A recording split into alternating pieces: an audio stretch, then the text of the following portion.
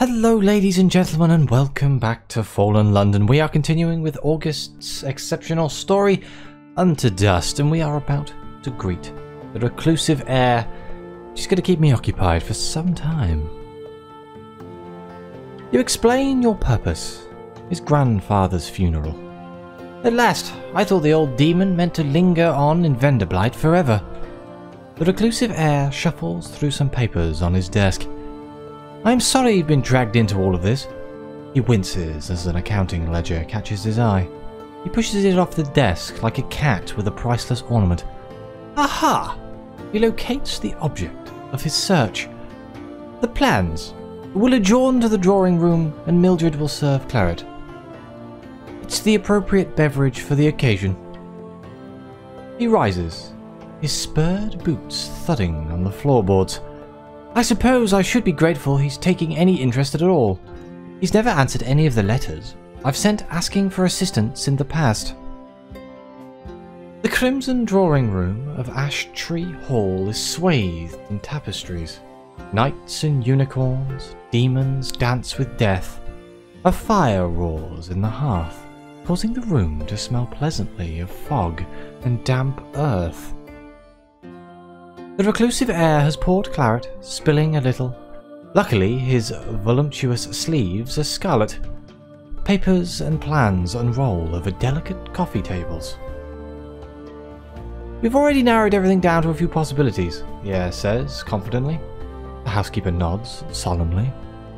We can consider the coffin in many ways the centerpiece of the whole event. Consider the guests, or we can consider the decor. Let's start at the top. We'll start with the coffin. We'll work our way down, I guess. We've narrowed the selection down to 2, the reclusive heir tells you. The finest we can provide, of course. You won't actually be using it. The reclusive heir presents you with a glossy volume, courtesy of Recalcitrance and Temper, Undertakers to the Aristocracy. 2 entries in the catalogue have been circled by the heir. So we can either select the Brass Casket, a contemporary coffin designed by functionaries from the Brass Embassy. Warm, velvet-lined, gleams tastefully in the candlelight, and can serve as a functional furnace if required. Or we can select the Ludicrous Sepulchre, a tomb in white marble, effigy upheld by weeping angels, gallant knights, leering popes, stern empresses, and a grinning death, complete with scythe. It is hideous. The reclusive heir loves it. I mean, I'm not going to lie, the Ludicrous Sepulchre sounds fantastic if I was going to get buried anywhere. Yeah, let's go with that one. I like that one. The reclusive heir actually claps his hands with delight. A flush appears on his pale cheek. Oh, I'm so glad you've picked this one. It'll be the centerpiece of the gallery. We can cover it in flowers in spring, a sprig of lavender for every statue. For the funeral, we can paint scarlet tears on the angels. The dependable housekeeper nods quietly, her lips drawn, as though already calculating the cost of its upkeep. Still, for better or worse, the coffin is decided. A complicating cause. The selection being made, there is another matter to attend to. The dependable housekeeper nudges the reclusive heir into broaching the topic. The Baron wishes the heir to attend his funeral with prospective spouse.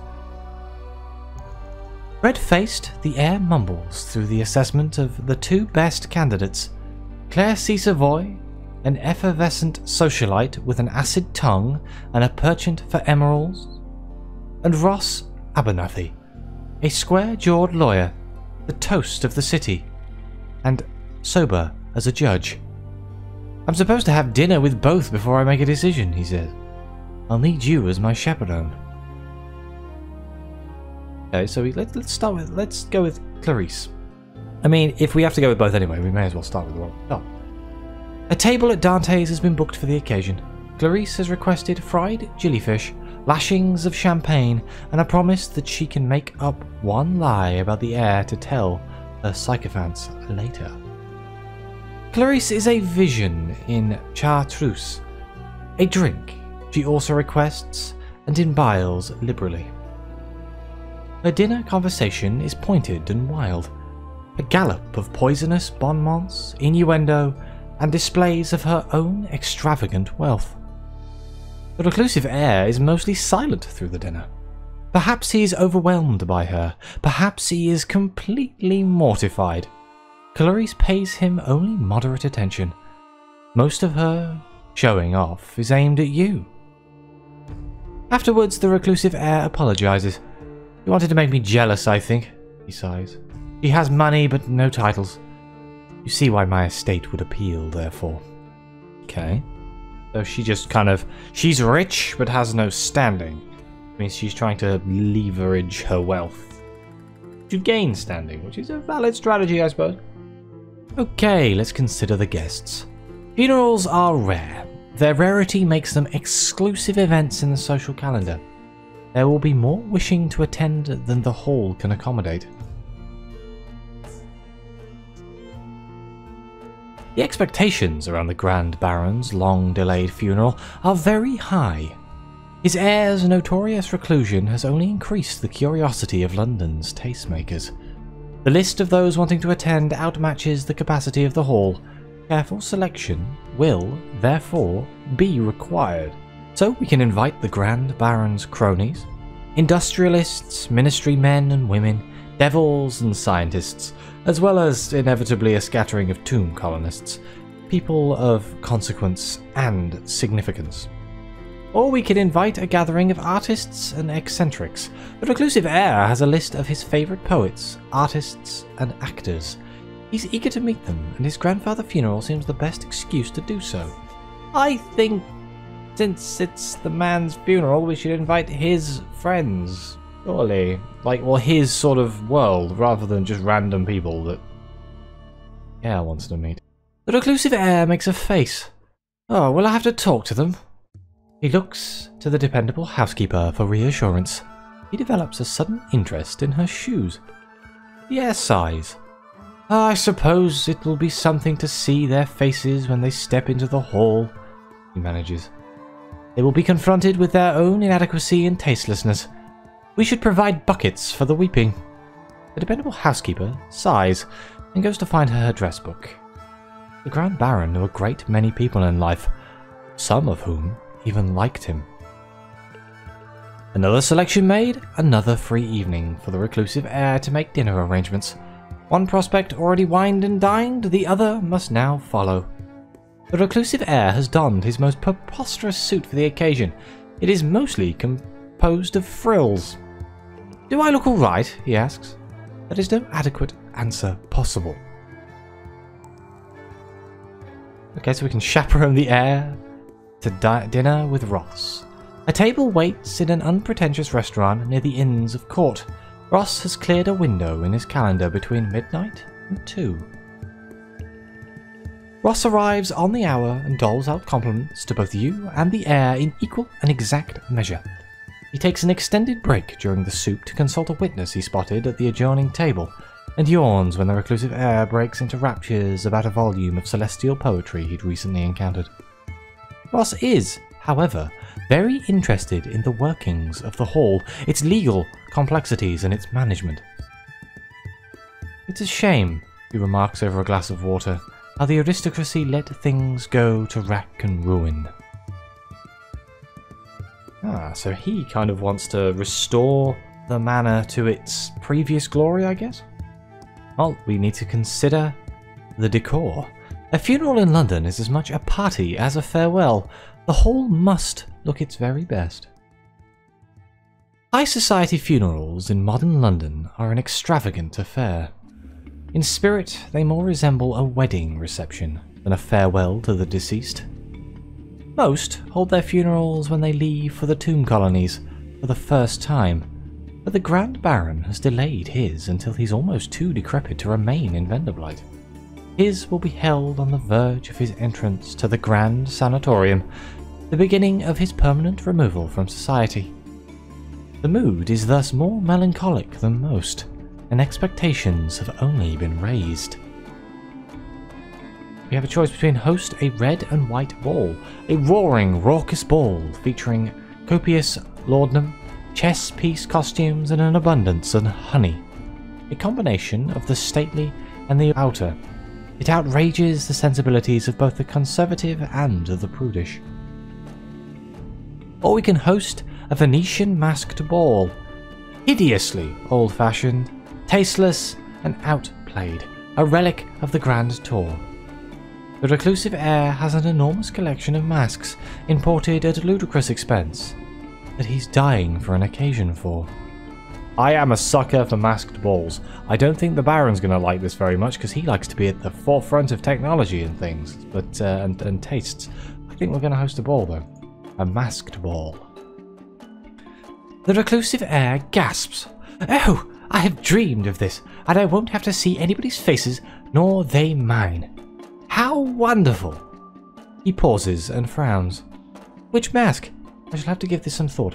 Mildred, cancel all of my appointments until next week. He retreats from the room, leaving the arrangements with a dependable housekeeper.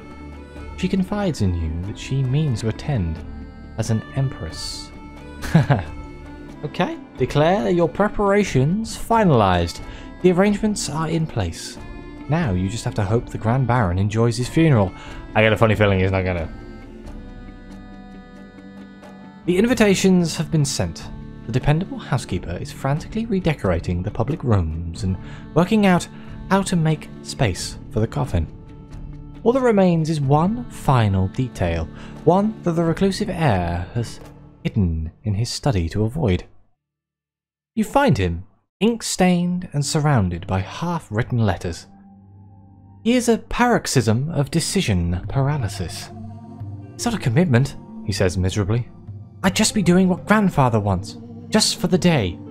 I should try to make him happy. It is his funeral. He removes his wig to rake a hand through his thick blonde hair. But I really don't know who the right choice is. Oh, because we have that, it can be us? Oh, that's brilliant. Suggest Clarice. While she is impossible to tolerate, she is also tremendously wealthy. Her presence on the reclusive heir's arm will signal the security of his estate. Let's suggest Ross. Practical and precise, and a lawyer to boot. What he lacks in prestige, he makes up for in utility. He signals a modern approach to the estate. Or we could suggest ourselves. He's looking at you meaningfully, as though he had someone quite other than Clarice and Ross in mind. Let's go. We are totally doing that. I was wondering. I'm fairly sure grandfather wouldn't approve. He hired you to assure his estate was in good hands, and it'd serve him quite right if you took advantage. He blushes. Not that you'd be taking advantage. In fact, I think I might quite like to be taken advantage of, socially speaking. He looks extremely grateful when your answer prevents him from saying any more. Decision made. You spend the days leading to the party either assisting the dependable housekeeper, who doesn't strictly need your help, but won't say no to a chance for a cup of tea and maybe a lie down, or dealing with the reclusive heir's artistic temperament. It's almost a mercy when the hour of the funeral arrives. This is going to be a mess. Lights stream from every window in Ash Tree Hall. Candles blaze from every shelf. Ornaments and mantelpiece. Guests throng galleries, hallways and ballrooms, dressed for sombre extravagance. Mourners waltz around the coffin, while wine flows like blood, pumping through the arteries of the funeral. Everyone comes in antique masks. The Moeta, the Harlequin, Columbiana, the Volto and Bauta, and of course the Plague Doctor. An array of colours parades through the hall, reflected in mirrors and refracted in the stained glass windows. The dependable housekeeper wears a crowned mask with a daring gown, while the reclusive heir bears a pale oval mask that weeps tears of blood. Oh, good job, Captain Edgy. Everyone else has got these awesome masks, and he's there with just a pale oval mask with just blood tears coming down it. Out of all the things you could have picked, my dear friend. We can mingle. You organised this lavish funeral. It's time you enjoyed some of it. Huh. Ash Tree Hall is a riot of colour and laughter. music and the occasional breaking of glass. The funeral continues apace, lively and full-throated. You move between guests dressed as kings and others as lepers, maidens, monsters, and knights errant. The whole resembles the pre-Raphaelite tableau or Venice, underground. For an evening, things might be other than they are, and the whole is swathed in mystery. Or we can mingle with the guests as a guest of honour. There are many here who wish a moment or more of your time. The conversation with an oily industrialist here, who has many thoughts on the Grand Baron's sharper-elbowed business ventures.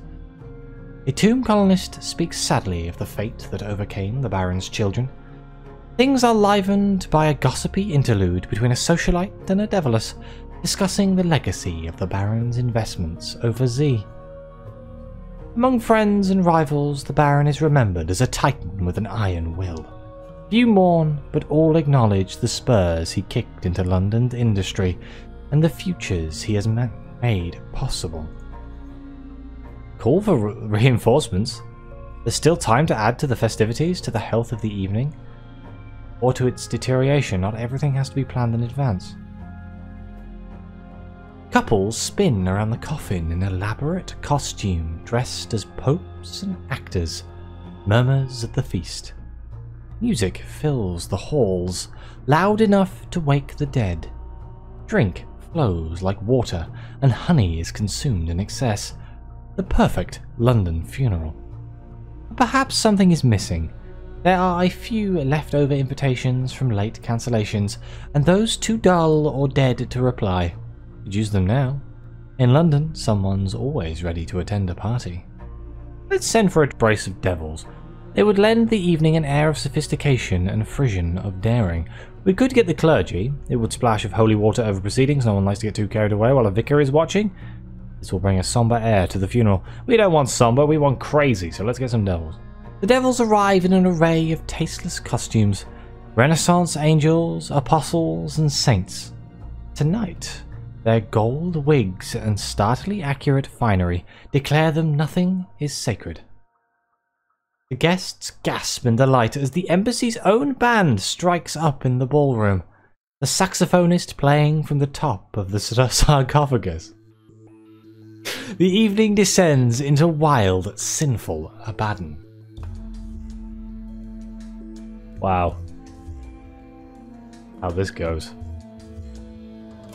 So, let's search for the reclusive heir, I suppose. You spotted him moments ago, but he is nowhere to be found. There are murmurs on every stair and along every corridor. The health of the funeral depends on his presence. A cursory search of Ash Tree Hall turns up nothing. A swathe of figures in jewelled masks and bright feathers offer unhelpful directions. Only the tolling of a doleful bell provides a clue to his location. You find him in the hall's lone bell tower, surrounded by an array of books and a glass of claret. The heir smiles as you approach. "I was reading about some wonderful parties," he says, sighing with pleasure. The ambience below is just right for it. We can either encourage him out. There will be time for reading later. There is a party happening in his hall now. The guests are hungry for his appearance. Or we can let him stay. What harm is he doing up here? He seems content. And there is a cafe of claret by his side. He's well provisioned for the evening. I will encourage him out. He explains how crucial the juncture in his reading was.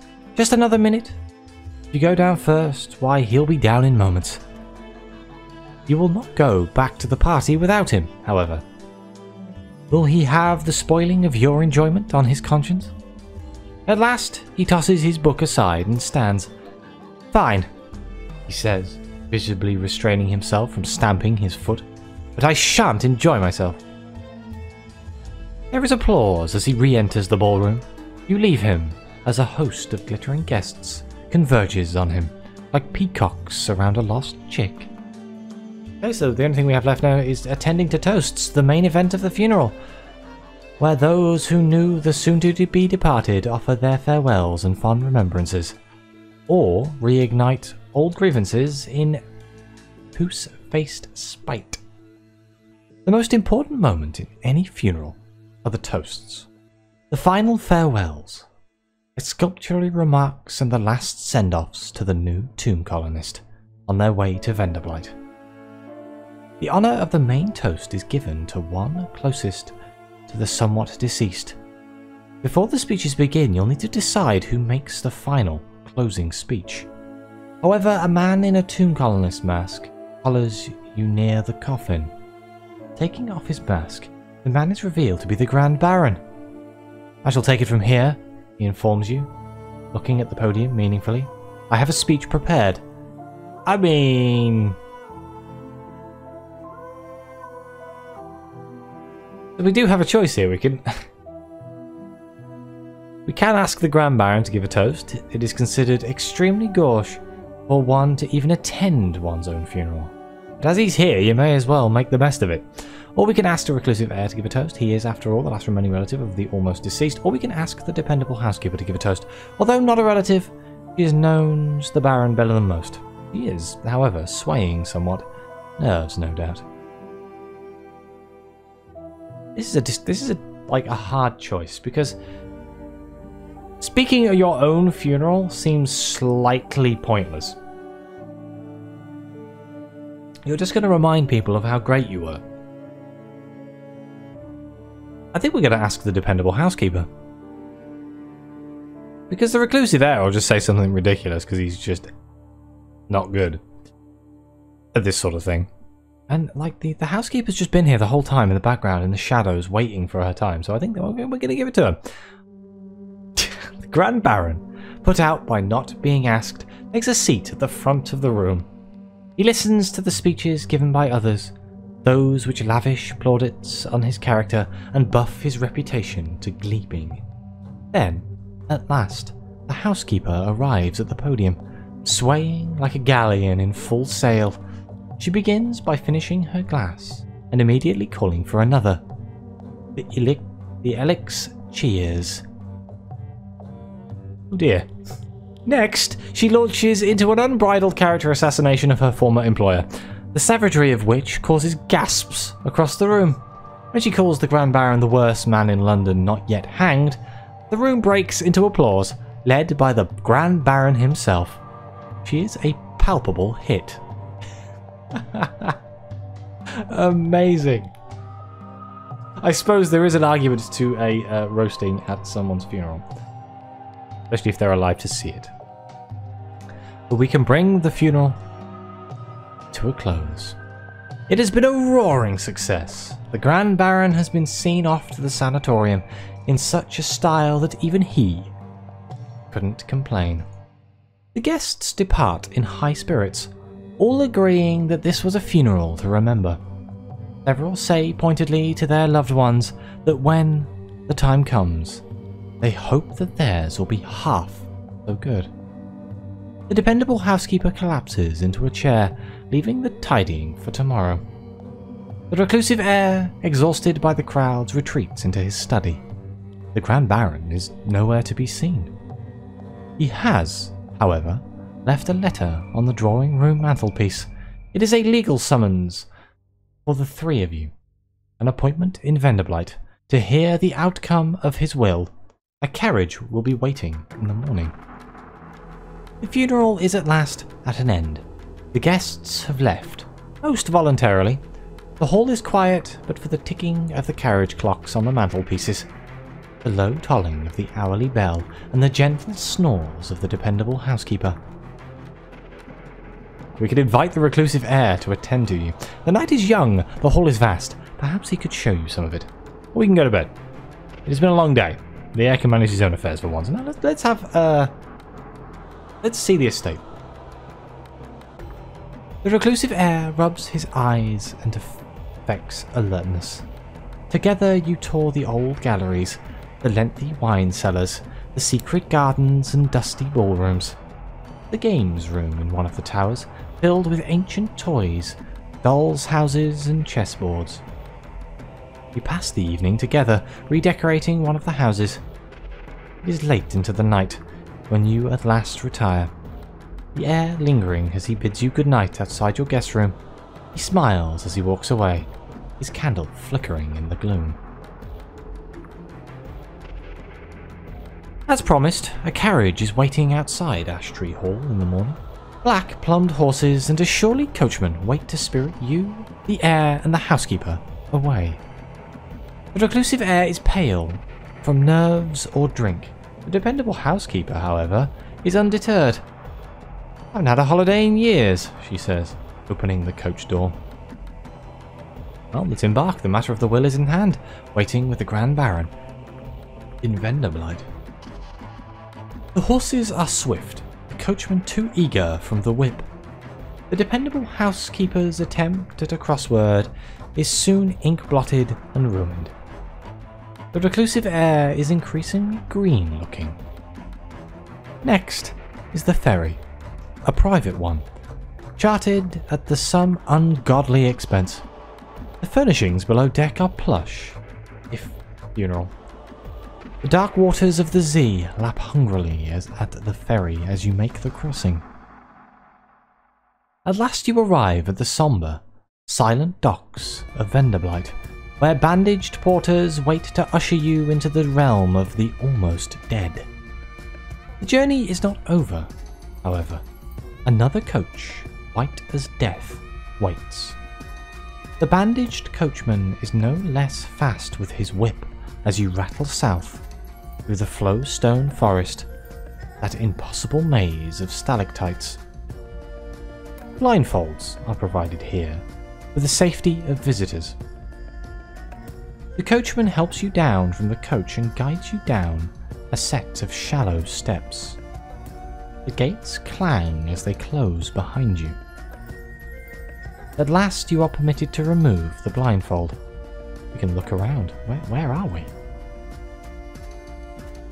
You stand in the pale, cold vaults of the Grand Sanatorium, the final convalescence of many Tomb-Colonists. The entrance is as vast as a Roman artorium, and as well guarded as a prison. The Grand Baron is waiting here. He gives you a brisk handshake, from which you recover an errant finger and return it to him, and a familiar nod to the dependable housekeeper. He ignores his heir entirely. Two great bronze doors open in front of you. You are escorted into a colossal courtroom which resembles an ancient temple, in decoration, staffed by aged Tomb-Colonists. A judge gazes down at you from a flaking bronze bench. "There has," he says in a voice of dust, "been an irregularity. No one may enter the Grand Sanatorium while retaining ties to the old world," the judge rasps. "Yet you are here." The Grand Baron protests that he has brought his guests here in order to give up his estate over. But he is silenced by the judge. There is an irregularity in the will. The Grand Baron has made two wills, both naming a different heir, witnessed on the same date but by two different parties. The first will he has brought with him. The second he ordered Penthforth and Revolt to send ahead. "Oops," says the Baron cheerfully. Listen to the presiding judge's sentence. This will determine whether the Grand Baron is permitted to pass into the Grand Sanatorium. The sentence takes hours, in which you are not permitted to speak. The judge takes lengthy consultations with other bewigged Tomb-Colonists, their voices hoarse whispers, echoing in the great vault of the court. At one point, the housekeeper asks if she may pop to Venderblight for a cup of tea. The judge glares at her, closes his book of proceedings, and starts again from the beginning. At last, a decision is reached. Legally, the Grand Baron cannot give up his property and enter the sanatorium. However, actually, he is already here. A lengthy disputation in London would be embarrassing and time-consuming, and the Baron cannot be allowed to leave in his condition. He is almost dead and thus belongs in the sanatorium. As such, the judge has a solution. All present will be detained in the Grand Sanatorium to resolve the matter themselves. This, he makes clear, includes you. Oh, balls.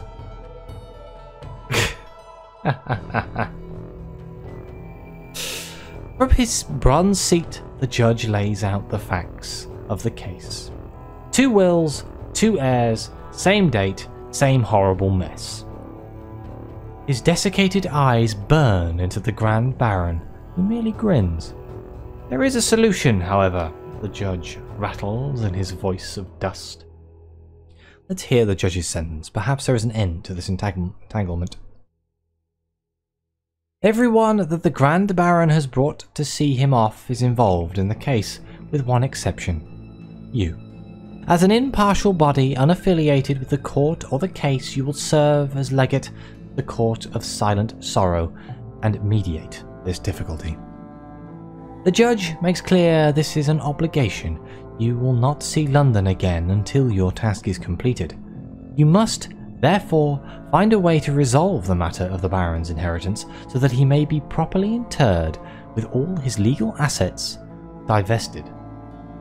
The Grand Baron gives you a wink as the sentence is passed. But I am afraid that I am going to have to end this episode here, apparently trapped in the Court of Sorrows. My favourite place to end an episode. But thank you very much for watching. Please like, subscribe, let me know what you think. Your comments are greatly appreciated. And as always, I'll see you next time.